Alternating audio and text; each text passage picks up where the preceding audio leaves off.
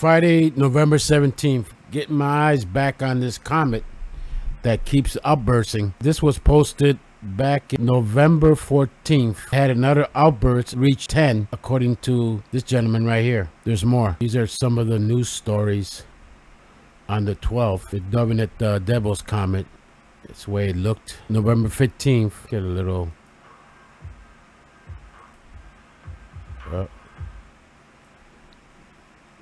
now they're saying it looks something like that, like what Comet Holmes 17P looked like.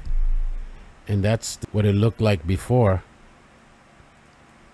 Now, I've said before in other comets that I covered that distortion, they can't explain what it is, supposes a tag-along. It's happened before. And I'll try to pull some images from the archive, what remains of it, and to prove that sometimes you have tag-alongs. And this is November 15th, and he says the outburst reached a magnitude 9, and that's what it's supposed to look. That's what it looks like.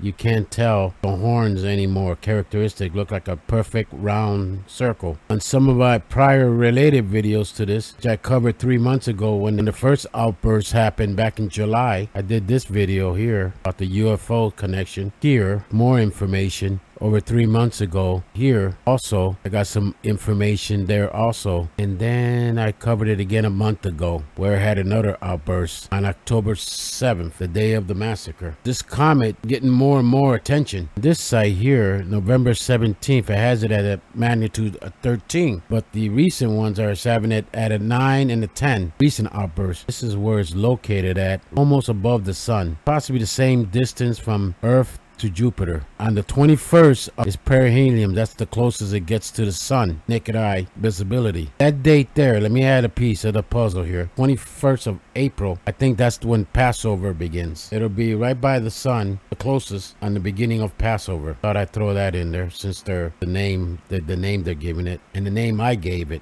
The beginning of August, the angel of death. I didn't know this information till now, but I throw that in there. So I put the pieces of the puzzle the way I see it. I'm going to do the best I can. Please give me a thumbs up, subscribe, and I'll continue doing this comet and providing updates on this. So they're calling it the Devil's Comet, and now at its closest approach on Passover towards the sun, and during the same time period of the eclipse, the great eclipse of the United States. So until next time.